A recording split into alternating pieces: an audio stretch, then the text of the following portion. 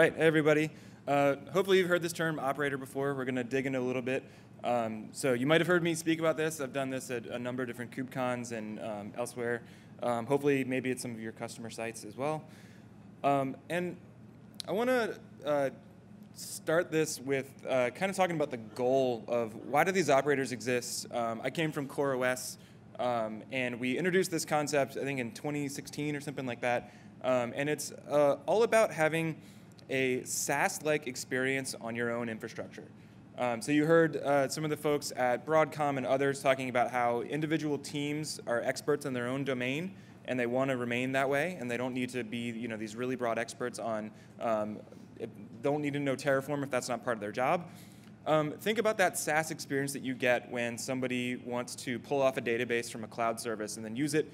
You're not an expert in MongoDB, you're not an expert in Postgres, but you know how to connect to that, you know how your application works with it. That's the goal that we're aiming for with this operator concept. And this is across all different types of applications, databases, queues, storage, other like DevOps tasks, AI, ML, all this kind of stuff, all totally works great with an operator on OpenShift. So just to level set, what is this thing? What is an operator? Well, it's taking that knowledge of an application from the experts, whoever built this thing in either an open source community or a commercial entity, and it's packing that into a piece of software that then drives a Kubernetes cluster. So this is, at the end of the day, you're going to have some deployments and stateful sets and maybe some secrets and maybe a config map, all the things that would drive an application. But as you get to a reasonably complex application, it's not just going to be, 5 of these things. It might be like 900 objects if you're running, this really highly scale out multiple tier application.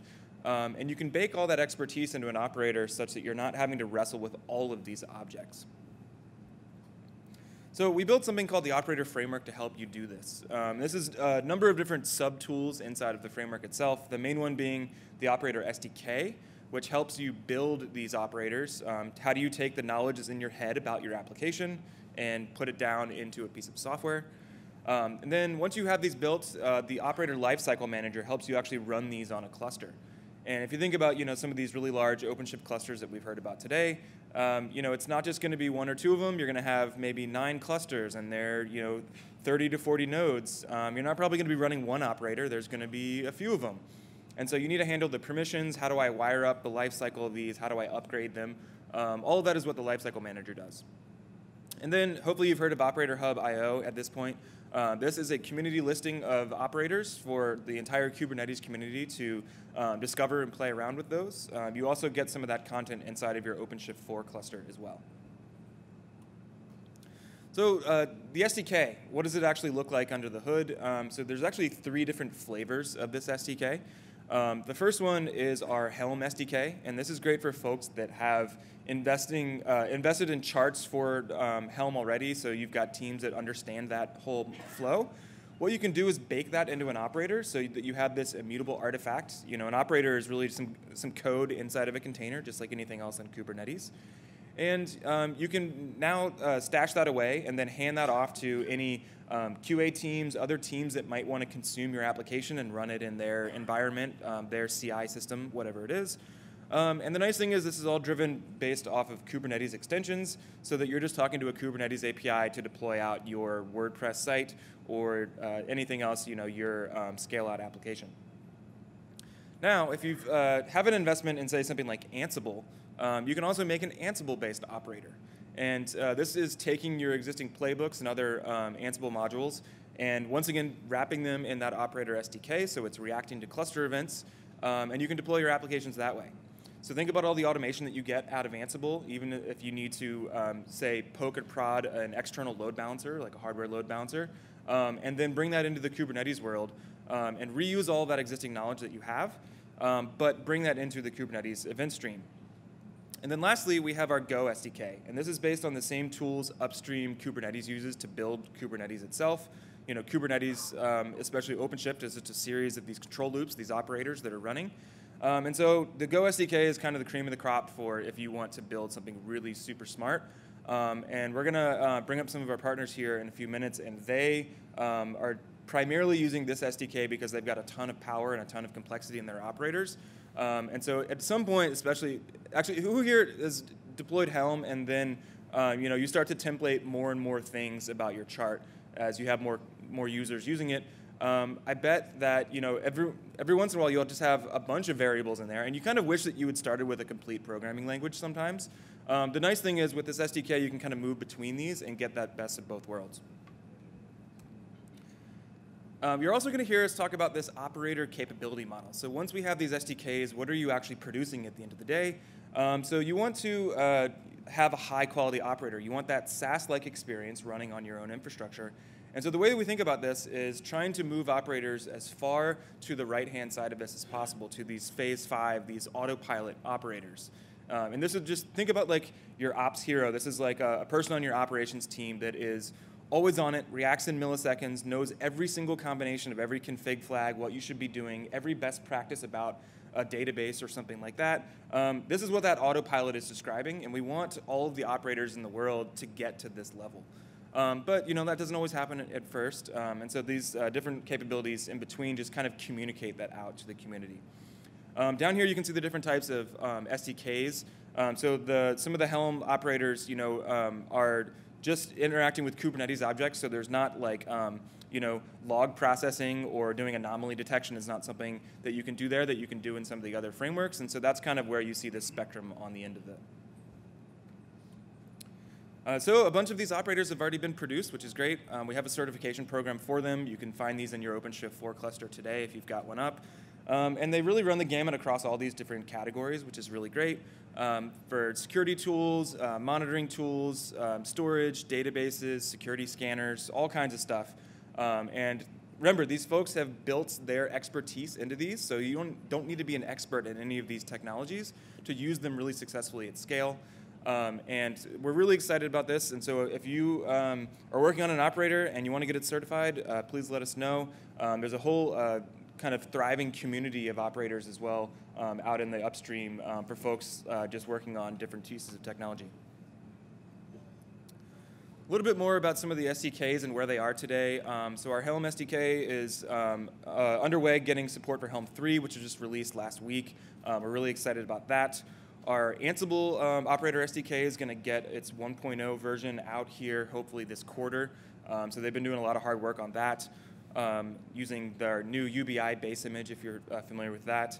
And then the Golang library is always getting new versions of Kubernetes. So we're looking at Kubernetes 1.14, changing around some of the way that the modules work as Go. The community has changed that up as well. A whole bunch of other really great stuff going on there and further tying all of those together. So I mentioned this operator hub and that you can get these inside of your OpenShift cluster. This is what that looks like today. So you've got the community listing operatorhub.io. You can find that inside of your OpenShift cluster as well as Red Hat products. This is things like our Kafka product, AMQ Streams, a number of other things, as well as the certified operators from a bunch of the partners that are here upstairs doing a bunch of really great work. One cool new feature that I want to call out is if you are packaging an operator, we have this new bundle editor. The CSV is the metadata file that describes an operator, and it's got its version and the description, some of the permissions that it needs, et cetera, how it gets upgraded. And you can actually build these live on Operator Hub.io now, which is really nice. This really great form that you can see here that is helping you kind of fill out that whole thing and get it submitted so it shows up for the community. So if you haven't checked that out, please go check that out. And now I wanted to dive into just a few different kind of things under the hood that I think are kind of interesting to y'all as maybe you're getting your first dose of this and you're in like an OpenShift 3 world, or maybe you've interacted with some of this and these are some of the ways that this is getting better in successive OpenShift versions. So in OpenShift 4.1, we did static dependency resolution. This is a really key part of operators in the lifecycle manager is actually you can have operators that depend on each other. So I bet everybody here has an application that probably has a logging stack that it depends on. So if you've got your EFK stack or whatever it is, you could actually defer that entire thing to an operator already deployed on your cluster so that your team doesn't have that operational burden. You just say, hey, I need a stack in prod and in dev and staging, et cetera, and you go do that. So in 4.1, this was static, but in 4.2, it's now automated. So through the lifecycle manager, it will go find, based on the Kubernetes CRDs that you've said you depend on, which would be like that logging stack. It'll go find an operator that works for you and install that. So it's the same thing if you were looking for a database or a queue or a web server or any of those types of things, a caching layer, that you can automatically do this across your cluster, which is really great. Now, you can do this for all of the certified and Red Hat products and all the stuff I've been talking about, but even more powerful is doing it for your internal applications.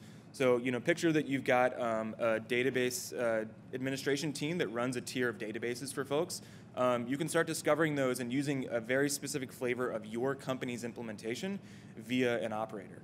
Or if you've got like a standard rate limiting tier that you use and you want to produce an operator for that and then share that amongst like 10 or 20 different teams, it's a really powerful way for one small team to have a big impact across your organization. So if that sounds like something that's interesting to you, sounds like the Omnitrax folks are going down that path already, which was really cool to see. Take a look at some of this technology. Also really important is operators are typically interacting with cluster-wide resources, or at least these CRDs are registered cluster-wide. And so it's important to have a little bit of indirection because you don't want all of your users installing CRDs. What you do is you use the lifecycle manager to do that. And so that is going to safely install them as well as wire up a bunch of permissions. So I want to install this operator in a specific namespace, go generate a service account, attach that to a dynamic role that is only needs the minimum set of required security permissions, and then make that all work for me. So what you can do now in OpenShift 4.2 is actually choose like kind of a custom run level that these can reach up to. So if you want to lock down your environment a little bit more for either a specific environment or a class of users or specific teams, divisions, whatever, you can now do that in OpenShift via OLM.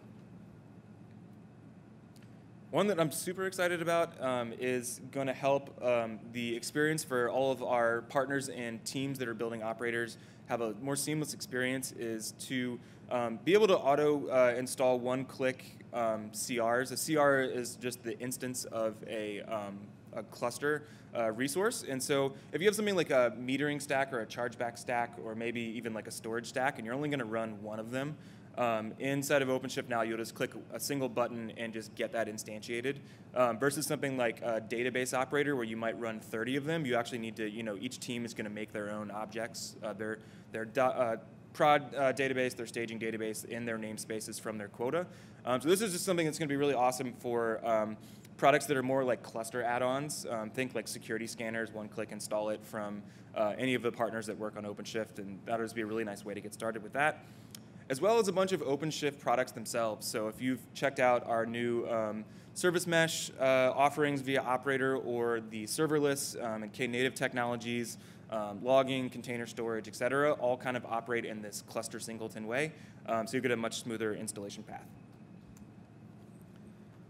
Also something that's coming in 2020, excuse me, is simplifying the object model for operators. So we're going to introduce a new single operator object. Right now, this is kind of split between a few different versions of objects, just for reasons that we're not going to get into. And so what this is going to allow you to do is have a really easy local dev and registration process for if you are developing an operator internally, especially, making it very easy to load into your cluster. So what that looks like is you would use one of these SDKs on the CLI to build a type of operator, push it to a container registry with all of its assets, just like you would any other container image. And then you can pull and start that on a cluster. Today we've got some tools for doing validation of this process, but we want to make it really, really easy for engineering teams inside of your organizations to build these operators, empower themselves to be a little bit more automated in how they're doing deploys, doing GitOps workflows, and that type of thing. Something else that's really cool is, especially for any of our partners in the room, is in OpenShift you can extend our console to integrate your product into the experience. You can also do this for internal applications that you have, and so some things you could do, like our OpenShift dedicated product that we talked about earlier, we swap out some logos and put some banners up and all that. It's all driven by an operator, and you can do this inside of your organization as well. If you've got like a branded infrastructure team and you want to put their logos up there and broadcast maintenance messages and all that type of thing, as well as point to like locations for getting CLI downloads that are inside of your firewall, for example, or that you know you've built and vetted. You can all do this via the operator, which is really powerful. And then our third-party partners can also register. You know, here you can see an example of a Couchbase operator that has said, hey, I have a dashboard that is useful to users of this cluster because they're going to be using Couchbase. And so you can start registering those inside of this menu, and we're going to be introducing more and more of these over time.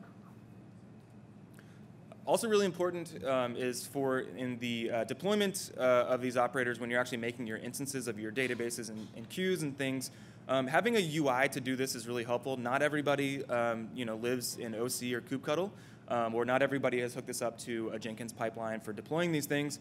And so we're actually going to auto-build some UIs based on the OpenAPI schema in your CRDs. So if you weren't aware, OpenAPI schema, I believe, is going to be required in Kube 116 for new CRDs going forward. And so we can actually use that rich data to say, this is optional, this is required, this is an integer, this has a very specific set of inputs that are allowed, and then we can build Kubernetes-specific widgets for that. So if you're making a database and you want to take some cluster quota and have some limits and requests on it, we actually have a special little widget that actually helps you do that and can do some smart validation because it understands Kubernetes. Same thing if you have an operator that requires a secret either to be passed into it or it's going to generate it for you. It knows that, hey, this is a secret path. I can open up a dropdown and actually you can pick from a secret. So one way just to keep these things easier and easier to use as you have engineers that maybe are on a whole spectrum of using Kubernetes. Some folks are really deep into it and some people aren't. This is what that looks like over on the right-hand side here. You can see that this is a drop-down that says, hey, pick your secret that you want to do, and this is all a bunch of secrets on the cluster. You've got these Boolean toggles and things like that. You can also contribute these yourself. So our console is open source, just like the rest of OpenShift, and so we'd love to work with you on those if you have them. All right, the last thing is super exciting. Who here uses the Open Service Broker, or at least has heard of this project and any of the binding capabilities that it has? All right, a few people. So we're bringing that to the operator world. And what this is going to look like is right now it's a separate operator that you can find on Operator Hub. And what it's going to do is look across your cluster and try to fulfill these binding requests. And effectively what those are label queries on each side of that. So a front end needs something from a back end. You can match those up via label query and then get those secrets registered within those applications. And this operator makes that happen. We'd like to see this probably built into the lifecycle manager over time. It's kind of in experimentation phase right now. And I know this is really important for our ecosystem of partners as well, where you end up using a lot of these operators together. Like I said, you might have a database and a logging stack and then your front end of your application, and you want to pass secrets amongst all of those applications. Also, new in 4.2 is a new topology view in our developer-focused UI. These bindings and relationships are represented in that as well. So if you haven't checked that out, it's pretty cool. So if you dynamically update these, it'll show those being wired together. So once again, if you're a command line person, totally fine. But if you like to use the UI to see the representation of these applications, a little bit more powerful there as well. And you can check this out on Operator Hub. It's a one-click install inside of an OpenShift cluster today. I think that is all I had on this side of it. So we're going to have a panel here.